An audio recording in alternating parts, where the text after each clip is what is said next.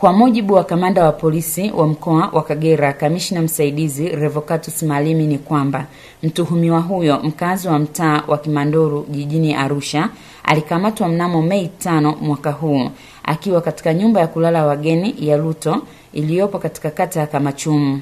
Akiwa katika nyumba hiyo ya kulala wageni, mtuhumiwa huyo anadaiwa kujitambulisha kama askari wa Jeshi la Wananchi kutoka Kikosi cha Mizinga na kuanza kuwafanyia usaili baadhi ya vijana ili waweze kujiunga na jeshi hilo kwa malipo ya fedha.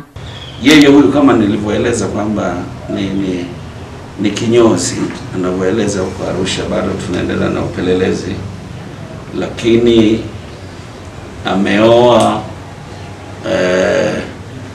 ndugu yake, au ni mtu ambaye ana mahusiano na mtumishi wa askari wa Jeshi la Wananchi ambaye jina tunalihifadhi huko Arusha. Kwa hiyo alikuwa amepewa jukumu la kusimamia familia. Yule mmiliki mwenye nyumba hakai pale, anakaa mkoa wa Iringa kwenye majukumu yake. Kwa hiyo akamwamini huyu kama mkwe, akae kwenye nyumba amwangalizie. Matokeo yake aliiba hizo uniform zake akaja nazo Mleba. Aidha, kamanda Malimi amewataka wananchi kuchukua tahadhari dhidi ya watu wanaotumia ajira ambazo sio zao kujinufaisha.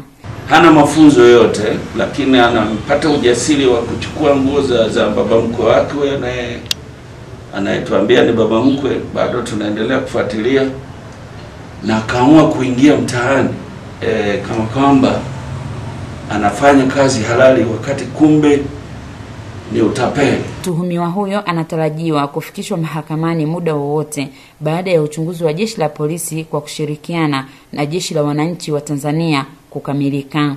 Mariam Emily,